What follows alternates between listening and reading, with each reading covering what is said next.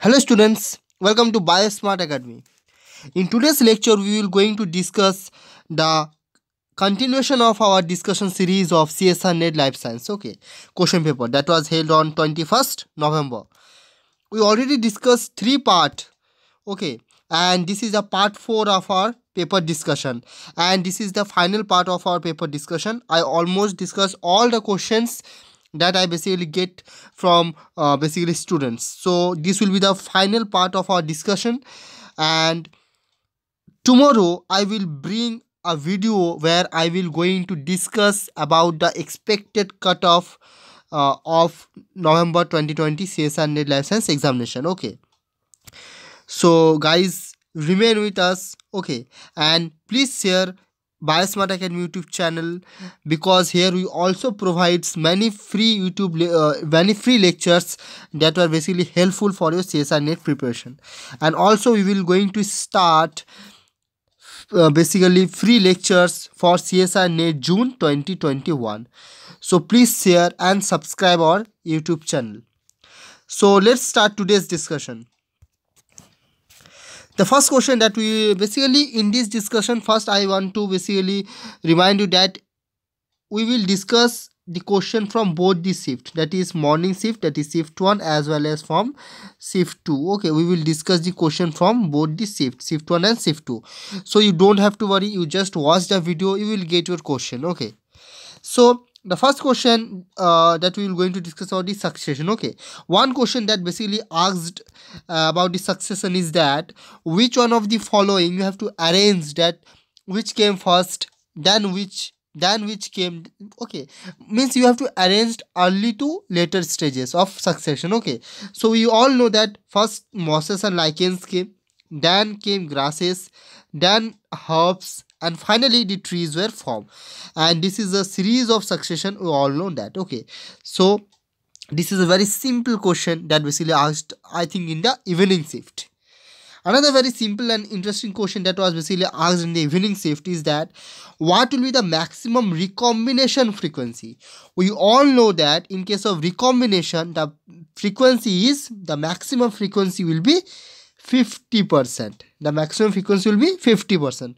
So it may be the answer, that is the 50%. Clear? Next, another question is came from double fertilization. Okay, and you have to select the correct statement about the double fertilization. Okay, so what is double fertilization? We all know that basically in case of double fertilization, there is a union of two male gamete. There is a union of two male gamete with different nuclei of the embryo site. That is known as double fertilization, and we all know that it was first discovered in Lilium. Okay, and discovered by Nawashin.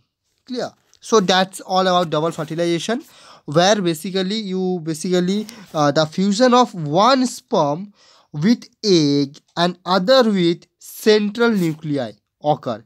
So this is known as double fertilization. So it's a very easy question. You can easily get marks from this question. Clear? Another very easy question that basically asked in the evening shift examination is that what is this 14p and 11 represent? Okay, so we all know that 14 is a chromosome number 14. P is the short arm of the chromosome. Okay, if this is a chromosome, okay, so this is a P and this is a long arm Q. Okay, clear? P is the short arm of the chromosome. Clear?